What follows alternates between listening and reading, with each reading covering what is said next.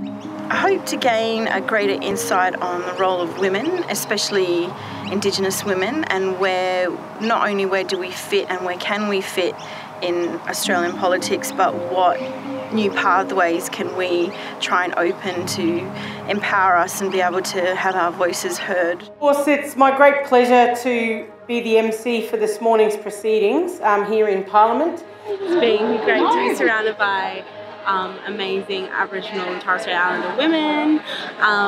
Yeah, it's been really empowering and inspiring, I reckon. I think it's important for us to understand the lobbying process and have our voices heard.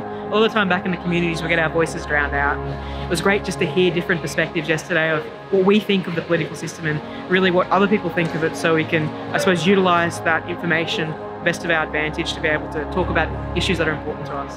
I think it's a really great networking opportunity to get women together from all across Australia in all different age ranges, different types of jobs, different roles in their community, and to come together and to discuss things like gender, race, politics in a really open forum has been, super beneficial for me. It's been a really good learning experience for us to figure out how the political system works and what kind of change we can actually affect.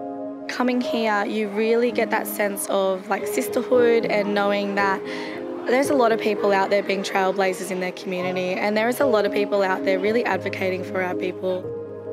What I'd like to take back is the confidence to speak up for what I believe in for our community, to move forward and work together. Making those connections and continuing those connections by taking them back to community is going to empower not just ourselves, but if we can empower one person, then that one person empowers another person, and that one person empowers a community. And I think that's the vision of what Straight Talk is.